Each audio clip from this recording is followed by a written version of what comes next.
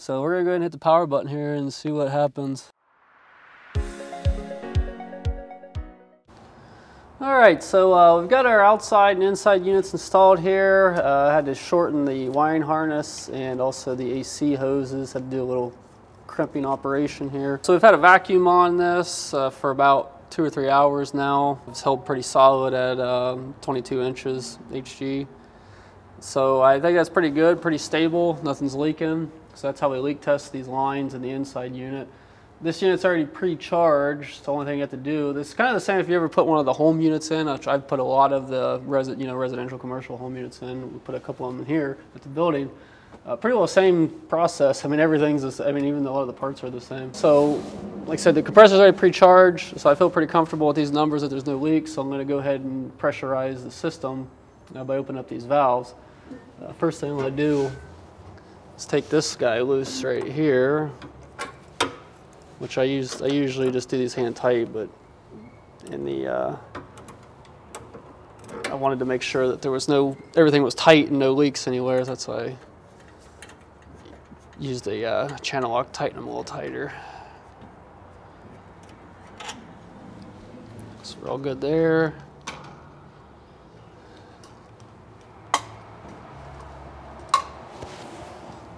The only thing I don't like about these systems that all this stuff is 1/4 inch versus 5/16, which is your automotive standard.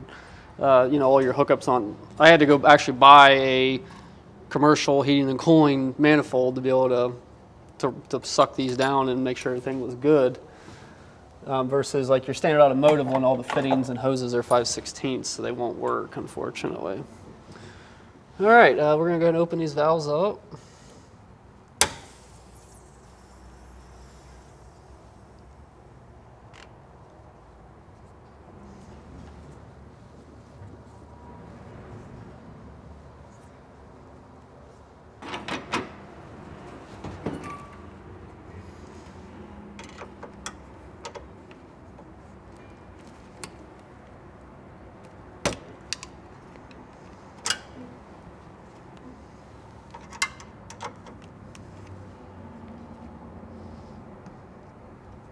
So we've got all of our caps on, everything's opened up. Don't hear any leaks, smell any leaks, anything like that, which, like, again, we had vacuum on it for about 3 hours, so feel pretty good about everything. The last piece of the puzzle here, we're gonna jump down off of here.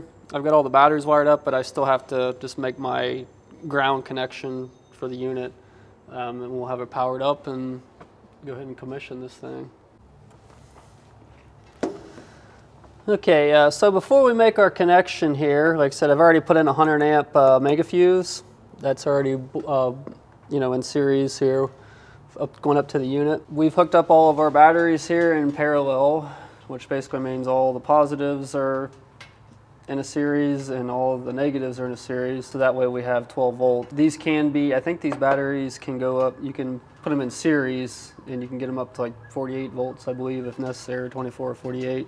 But obviously for our purposes on a truck, 12 volts is the standard. So just to make sure everything's right before we connect anything, we always want to make sure we do have 12 volts here at the ends. We're going to make our connection, and we're at 13.2, so a little bit higher than a normal. Like I said, these are lithium batteries. This is my first experience with them. This is all new, whole new project for us here. So anyways, let's go ahead and make this connection. I feel good about everything, and we'll see if this thing works. The other feature that we've put into this system is a battery isolator, or smart battery isolator, or bipolar, bistable relay. This is a 300 amp unit. So what this does is basically isolates this bank of batteries from your starting batteries, because you don't want this to be able to draw down your starting batteries, and then next thing you know, you've ran your batteries, all your batteries down, and you can't start your truck. So what this does, this has a cut in and cut out, so it'll charge off of your alternator and the other batteries. Once these batteries get drawn down to a certain level, it cuts this off so it doesn't draw from the starting batteries.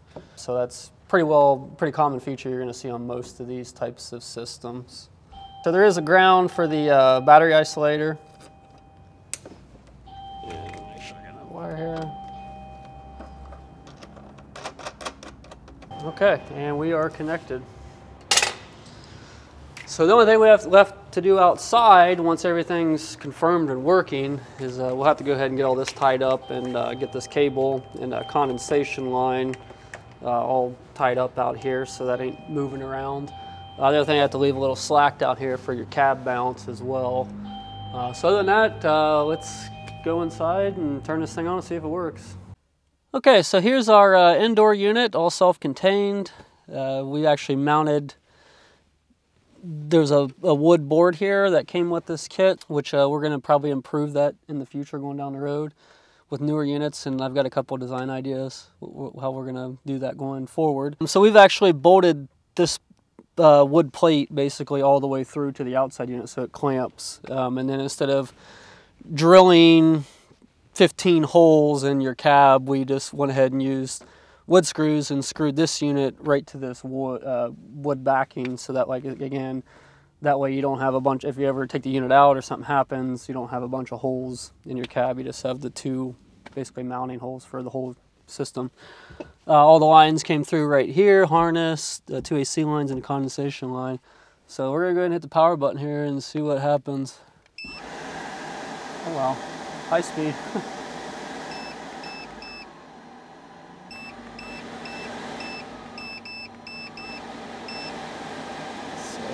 Pretty good fan flow.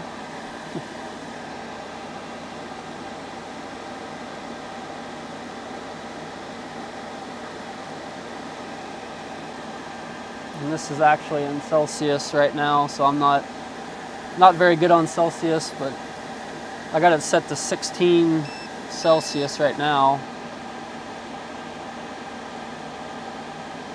Putting out pretty cold air. We'll have to get a thermometer and actually see what the output of the air is.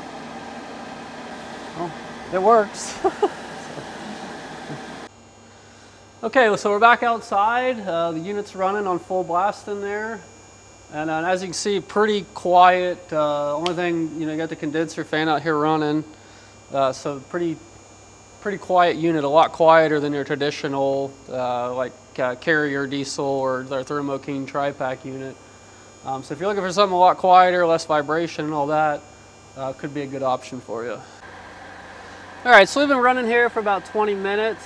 Just wanted to kind of check the temperatures and everything. I got a digital thermometer here. I don't know what I do with my little probe one, but we'll see what we got coming out.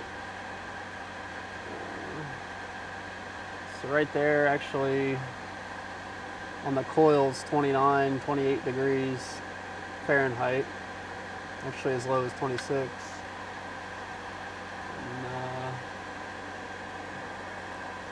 Down here on the bottom, about 38 degrees. Yeah, so we're on the other end of the coil in the mid-30s.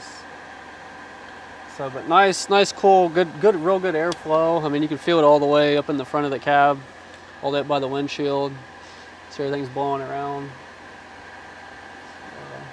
So we're gonna let it run for a couple hours here and check the performance of the batteries and get this thing wrapped up and out of here, and hopefully have some people in for some more. All right, hi everybody, Ryan here. So we're kind of rounding off our installation of this new ePU or APU AC system featuring the Lightning Volt lithium batteries from Road Warrior. Really light, they're only like 22 pounds a piece, guys. So here in this box, even including the box, you're probably under 120 pounds of weight here. Our AC unit up there is roughly 50 pounds. With the inside and outside unit, maybe a little bit more, not too much more of that. Probably the whole system here is under 200 pounds. We've had it running here for about 2 or 3 hours. We just shut it off a little bit ago, but everything's running good, no leaks, puts out good cold air, mid-30s Fahrenheit cold air. So yeah, like I said, we're finishing up this first installation here. Got a couple other loose ends to tie up, but basically the AC unit's done, the battery box is done. Only thing I gotta do is make my connections up in the front at the starting batteries for our charging circuit back here for when the truck's running. But overall, pretty satisfied with it for a first install. You know, we had a couple hiccups here and there, had to source different stuff. But other than that, I'm pretty happy with how everything went here. So if this is something you're interested in, please check out our website or give us a call. All of our business information is always listed in the description below. So check that out. We are now officially taking reservations. We should have pricing, firm pricing together as of probably the posting of this video. So we're gonna get all that done tonight. So hopefully we'll have all that information out to you guys if anybody's interested. So that's pretty much it. There are a couple little highlights during the video here of the installation and testing. Check that out, or if you haven't already. So that's pretty much all I got for today, guys. Thanks for watching. Subscribe if you haven't already. Hit the bell for the updates and like the video. And again, if you're interested in something like this, check our website out or give us a call.